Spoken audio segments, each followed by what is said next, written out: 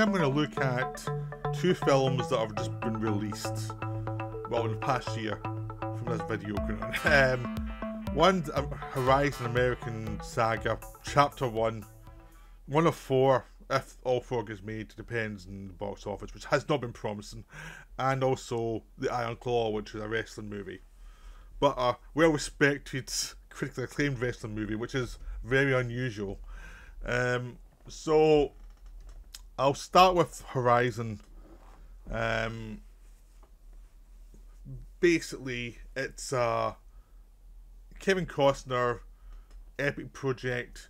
He shot parts 1 and 2, and the idea is he goes back and shoots parts 3 and 4 after a quick brief. I think he shot bits of 3, but he still needs to shoot 3 and 4. It did not do that well in the box office, but it came out in the summer, and I feel this is a kind of film that will do better like on video on demand and as word of mouth gets out. It did not do well critically. There was two reasons for that. The first one is it's an old-fashioned film, and critics do not like old-fashioned films. Critics generally see them, unless they've been ironic and been subversive, they'll see them basically as being like too right-wing for them, even though this film's not right-wing. But it feels, because it's old-fashioned, it feels to a lot of critics that means right-wing. Yeah. I mean, that's the thing with critics, is there's a bias either to the left or the right, depending on the country and the cultures. There's always going to be a bias one way or the other.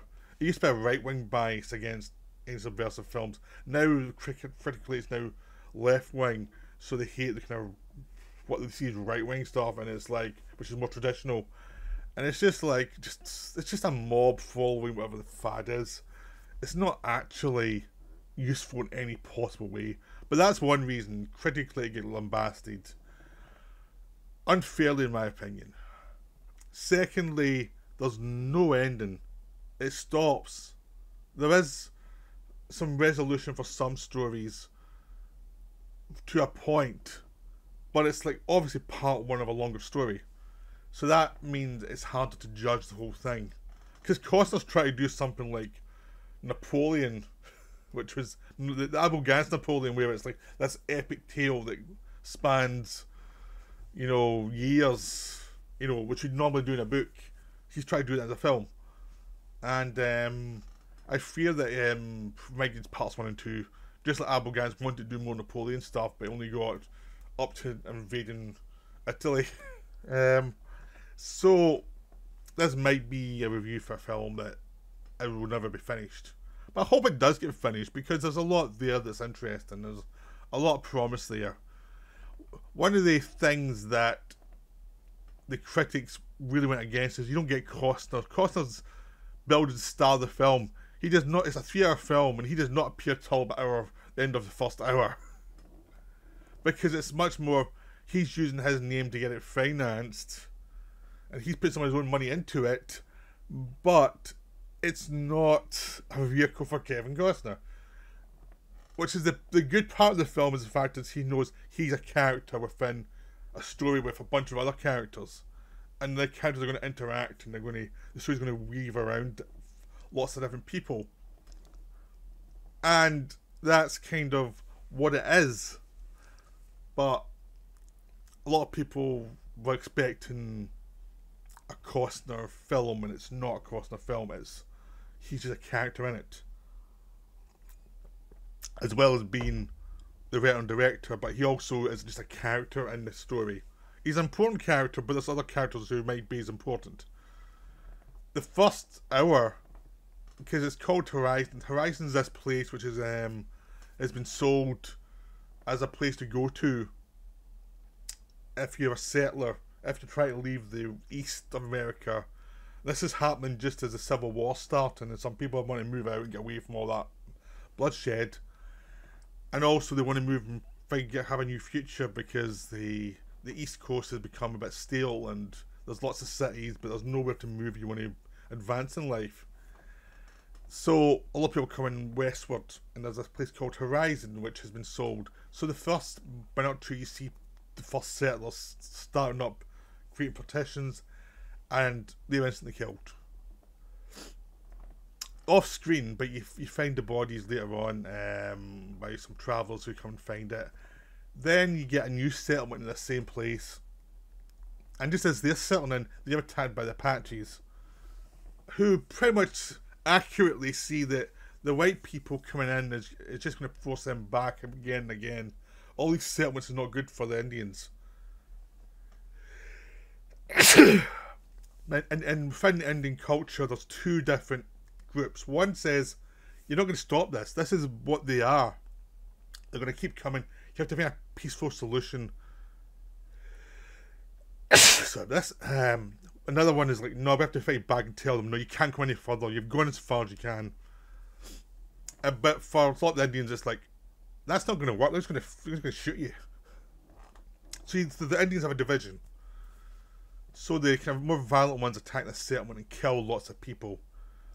And basically you get a full like first hour where you're getting the settlement, the attack, the people try to survive the attack, and it's a big sequence.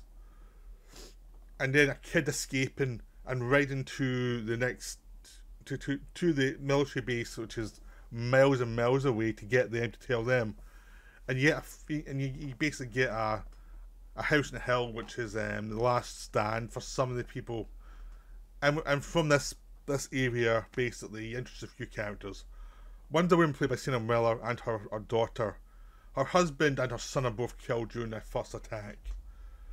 You also introduced a kid who has his whole family killed during the attack, and he's the one who goes and gets the army.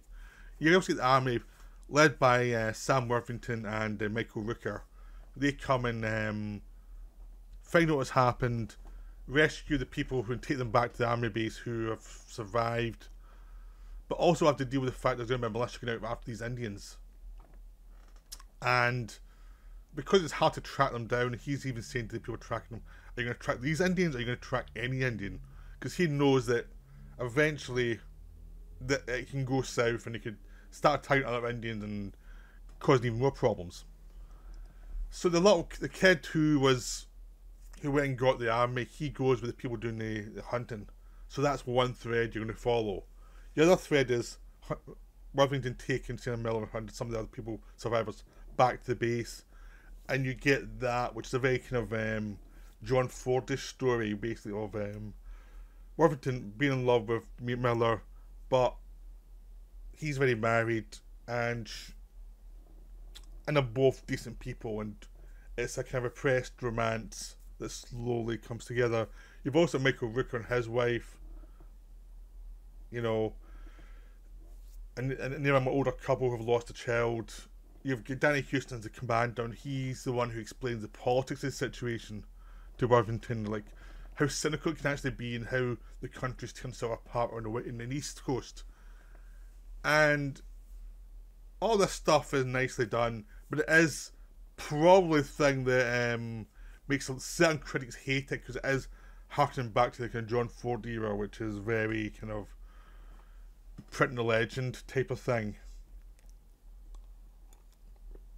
But it is important to the film, otherwise the film would be unbalanced, because it's showing you some basic decency amongst the people who are trying to make a new life for themselves. So, and you keep on coming back to this story, but the action side of it for Worthington's character is finished there. And it's more the character stuff. And but I liked it. I was going back to actually allow the story to kind of breathe a little bit more, because other sequences has more action, and this was the kind of human side of the story. So then you go to Costner, who's a guy who's moving horses from one part of the land to the other.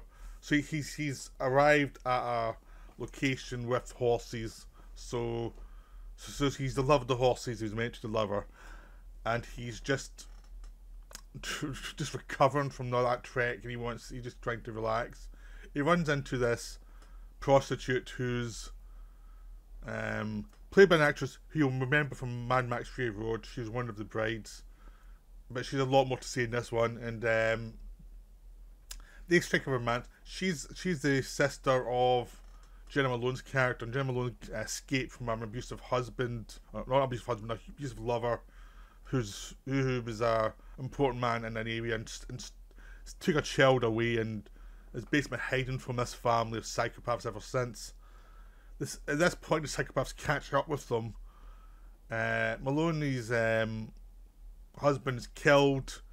Costner kills one of the brothers to protect the woman and the child, and him and the sister who has a child, who was babysitting the child at the time, escape from the area. Maloney's taken back to the psychopaths. But this sequence is given time to grow, and you get a sense of the darker side of the West. This is where they're in towns and there's certain psychopaths because there's no real rules. So in this land, you actually sense of the danger of certain people and how horrible they can be. And this guy who, in a sequence with their basically mental torturing Malone, you see the brother's just mental and has no patience and he's out for blood.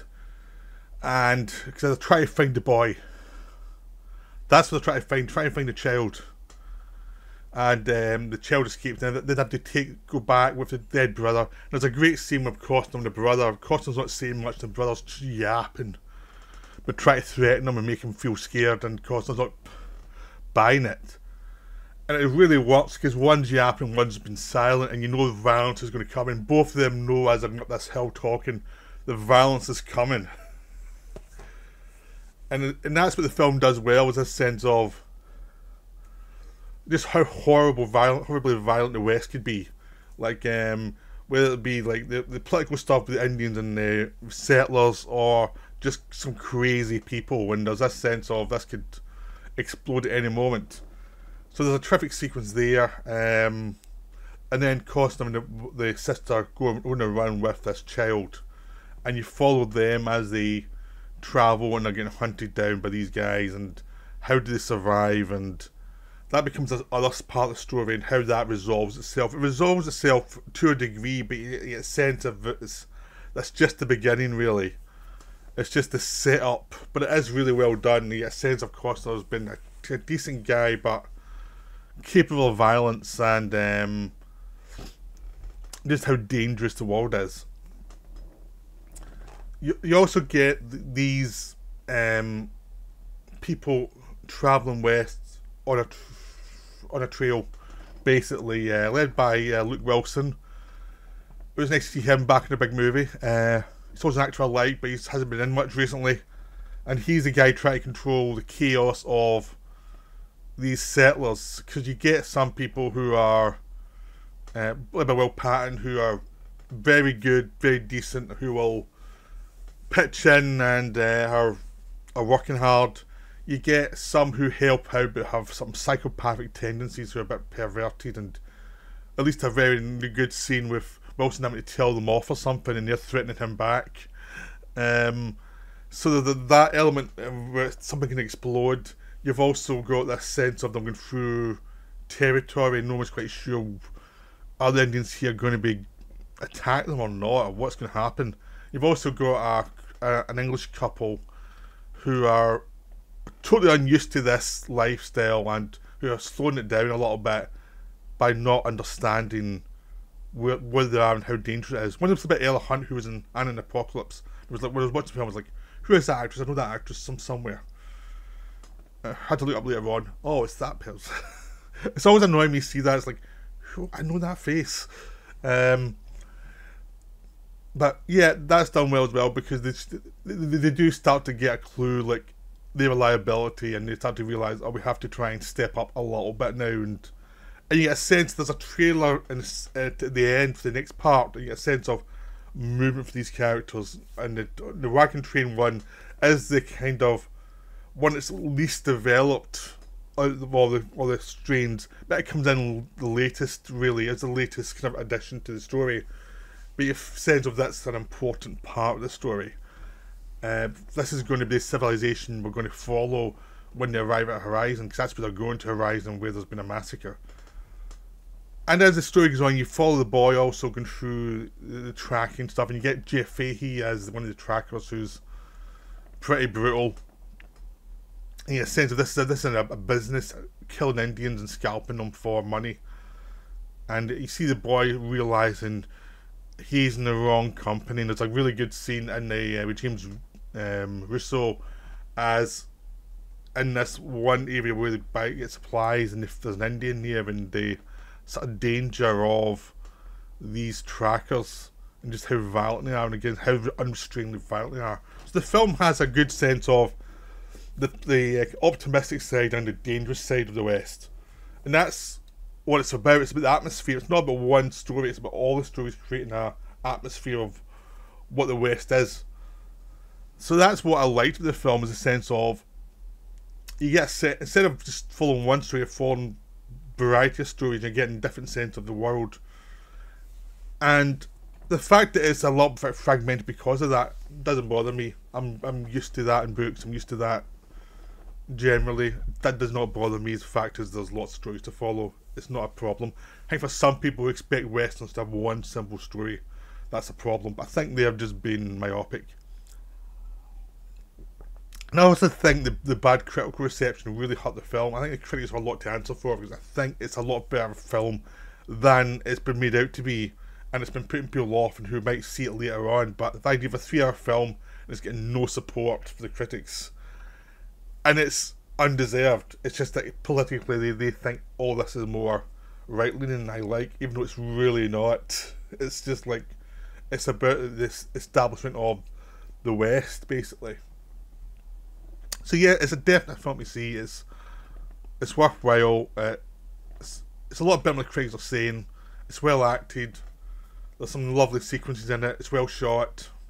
You know, it's just it's one of those films that's just not politically, you know, in tune with the times. But that's a real shame. I think just like it's one of those films that just had bad timing because they have a wrong batch of people who are the critics at the time for it. But I'm hoping that it'll build up an audience, because I think it's done well, like on streaming, which is a shame because you really want to see it on a bigger screen. I saw it on the projector and it looks gorgeous. Okay, now we're going to the Iron Claw, which did a lot better critically than Horizon, and I would say it's the lesser film of the two. I like this film, but it's not the great film it's made out to be. It's well put together. It's well acted. It's about wrestling. It treats the wrestling world seriously. Like, this is a business. We're putting on a show, but people get injured, and how you build yourself up within the industry is you show you can hold the belt and get people in the building. That's how you become the top drawer. The top drawer is a champion. In a sense of this is what you're building towards rather than individual matches, is interesting, but it's not developed as much as I'd hope. And there's just this sense in this film that it's bitty, is the best way to put it. It's well made, it's well written, but your feeling is there's probably another half hour probably have helped it. It's a 2-hour film. It's one time I think more time would have helped this film. There's certain things you would have liked to know a bit more about that they move on from quick, because it's just jumping lots of years, telling the story of Von Erichs. Von Erichs was this big wrestling family who were very successful, became the big one of the big pillars in Texas wrestling, and in the time when WWE was taking over the whole wrestling industry, but they were the kind of holdouts. So that whole thing is basically down to a few scenes. The idea the whole wrestling world's changing, which is an important part of their world, isn't really developed much. And that's the kind of thing that annoyed me about the film, is that there's lots of things that I know happened that were important to this story that aren't there. They miss a brother out. It's a story of 4 brothers when there's 5 brothers. Big problem. And it's about a family of where all the family members but one died. It's a story about these brothers and they all died from the wrestling business. And that's tragic, and it is brutal watching. You see the brutal effect of the family. But there is kind of some sense of fakery within the film. It's like they're still trying to fudge the fact that they accept the fact that it's a fake sport. There's like basically it's determined outcome, but within that, it's still pretty dangerous. You can take lots of bad bumps. You can work with people you don't like. During the talking and the going back and forth, a lot of the reputations get made by how well you can insult the other person. There's lots of that, but you wish there was a bit more of that. There's also the fact that Von Erichs were important in the wrestling world for a long time. It makes them too much of an underdog. Now, I'm not an expert in wrestling, but I like wrestling. And I know the Von Erichs were legendary. And this film shows you the start of the story and the tragedy of the story. But the centre bit when they're really famous is kind of underplayed quite a bit. And it's like, it kind of underplays how big they were in wrestling, how important this family thing was. It just seems a case of, we do the build up, them struggling to succeed, and then it's tragedy. And there's a middle section where there is some success, and you wish there was a bit more of that before you go to the tragedy.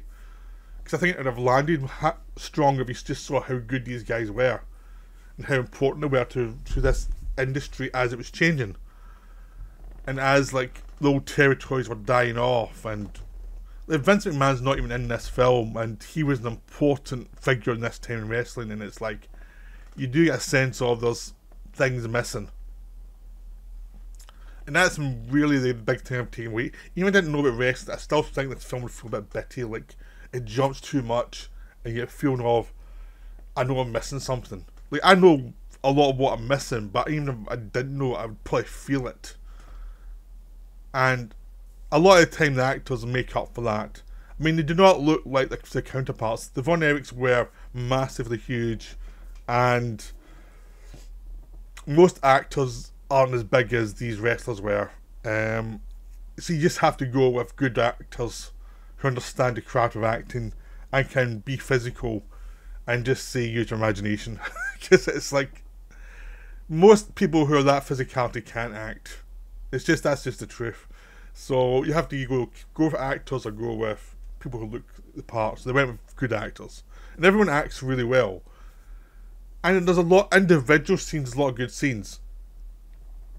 But what was my criticism pointed out was the fact is they don't talk to each other. The wrestlers would talk to each other. A lot of conversations are like explanations for the outside world rather than actually ways people would talk to each other in this industry. And you do get that sometimes. Not all the time, but sometimes I get that as well. Just watching it and thinking, yeah, this feels a bit like it's adjusting character stuff to tell people stuff because they might not know about it. So there's things like that throughout the film that they do feel a bit off. But it's still an interesting story because it is a tragedy of a family. They focus on the idea of this family who feels cursed, and slowly, one by one, all these brothers who you see close to each other slowly dying one by one. And there was already a brother who died as a child, and then they're getting pushed a lot by the father, who was a successful wrestler but never reached the top. So he's pushing them, and he wants to reach the top for his family. So he's kind of the villain of the piece, even though that is kind of the industry standard of like fathers who would push their sons. If you're going to be in this industry, I'm going to treat you like I would treat a professional, you know. Plus, I'm invested. So if you want to be in the industry, you have to be full in. There's that thing is, his case isn't really made. He is kind of turned into a villain in a way that's a bit easy. It's almost as if these poor guys are victims, and it's like, nah, I don't think they probably knew what they were into, to a degree. And the idea of the complicity within all this isn't really brought forward. Just a sense of things went wrong in this tragedy, but it's simplified to goodies and baddies to a degree, and I don't think that's really the case. I think it's just an old school way of doing things based on what the industry has been for years and years, versus what happens to the children when they're dealing with that, or them as young men dealing with that. But that happened throughout that industry at the time. Everybody, if you're the offspring of someone who was a wrestler and you were going into the industry, you were going to be treated roughly to make sure you had the guts to do it. And it's just that sense this film doesn't quite get the industry it's talking about. And that's my big takeaway, is like it feels kind of successful on one level, all about this tragedy, but it's also in the wrestling thing it feels a bit more unsuccessful because it's not, it lacks a kind of working class feel, which is one of the reasons why I think it did well with critics, because they don't understand that kind of working class thing. So the idea of this older school of doing things, being the villain, made them very happy when it was like, nah, it's just wrestlers all want to be wrestlers and they all go through this willingly. And this film kind of fudges that. But the acting's good, and then you do get a sense of tragedy as one brother goes in, another brother goes, and they start to feel cursed and start to shut down. And the sense of the industry changing, there is like talk of it as it goes on, but it's still not explained as well as it could have been to give you the idea of how fenced in this family got later on in their lives. So it's a good film, but it's just not as good as its reviews suggest. So yeah, but one film is underrated and one film is overrated. They're both good films. They're both worth watching, but I think it shows you kind of bias, like, to one kind of film over another, when it's like they both have validity. And a lot of that just comes from just a cultural bias. And I'm not saying that's bad. I come from the side that actually, politically, I come from the left, which are the ones making these judgments. But I can see where the errors come in here. It's like you're using your politics over your actual, objectivity, and it's like it's not quite right. It's just like just be fair to films rather than be biased because it appeals to your view of the world. It's just like the right did this for decades from 30s, 40s, 50s, 60s, and some of the 70s and some of the 80s, and film criticism. It was horrible then, and just because it's over the other side doesn't mean it's any more or less horrible. The left doesn't now. It's just like it's like try and not be biased. Just try and judge films for what they are. Anyway, that's my take. I'm sure some people will not agree, but there we go. Hope you enjoyed this video. That's me for now. Bye.